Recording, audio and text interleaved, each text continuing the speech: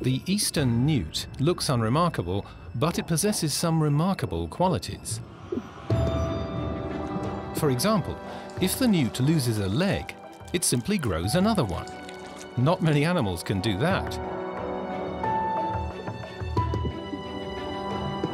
That's why Professor Thomas Braun of the Max Planck Institute for Heart and Lung Research in Bad Nauheim is so interested in the newt.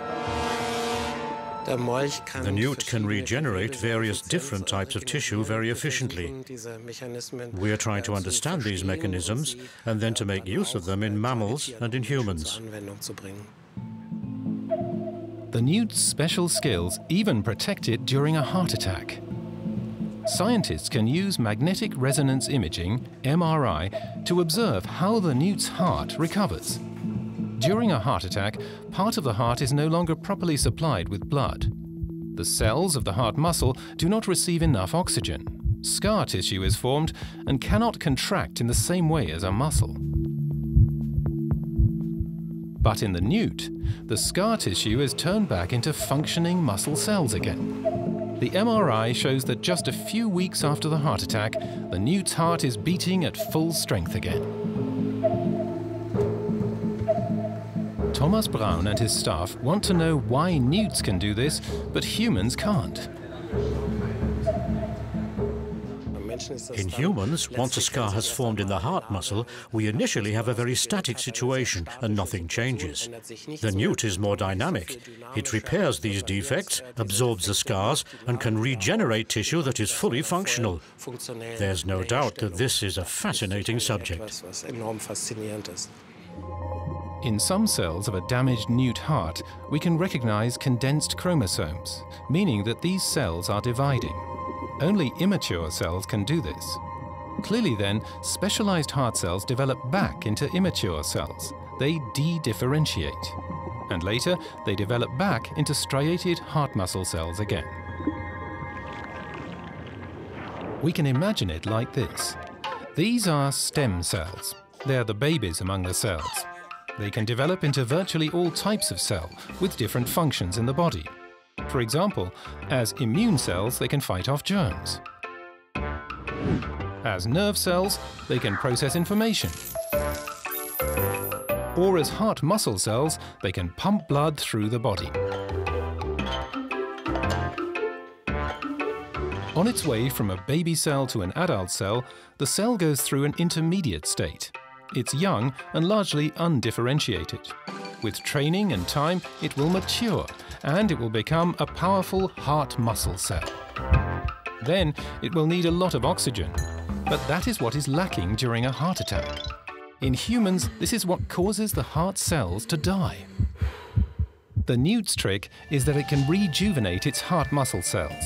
To do this, the cell will have to undo virtually everything that happened during the ripening process. The cell dismantles its supporting skeleton and all the elements which allowed it to beat, and it stops working.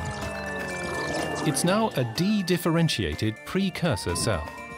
They need less oxygen than mature heart muscle cells, and can therefore survive better if there is a shortage of oxygen. As an American colleague once said, rewinding, winding back a program, so that cells are put into the situation of reacting in the same way as young embryonic cells.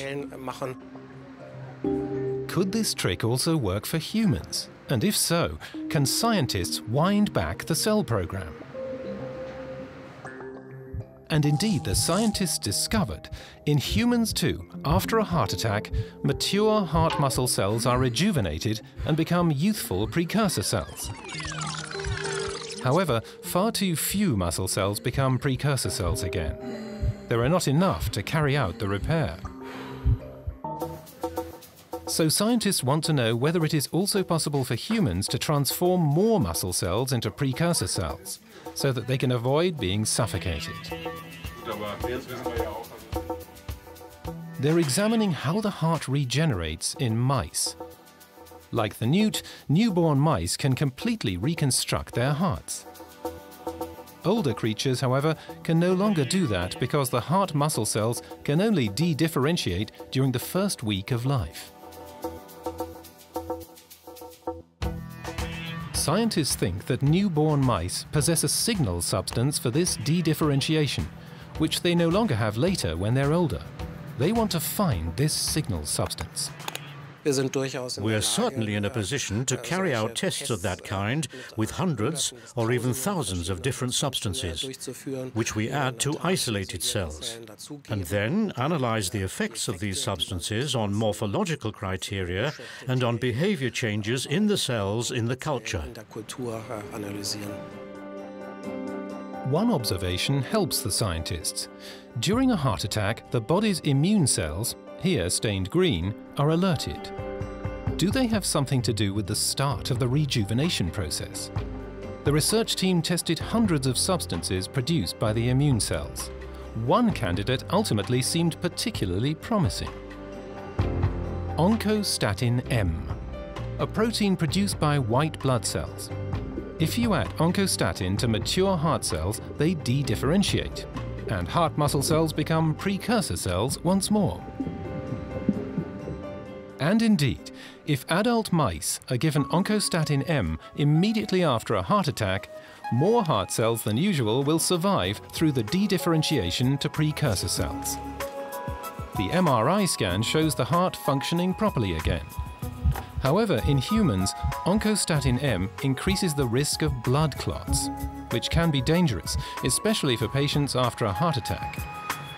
Nonetheless, the scientists' results from Bad Nauheim give us the hope that even in the human heart, the potential for regeneration can be stimulated. Basically, the past few years have shown that regenerative medicine offers enormous potential, and that this is still at the very beginning of its usefulness.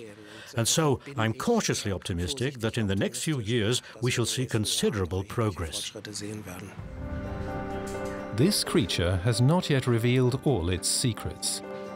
But one day, maybe many people will owe their lives to the newt.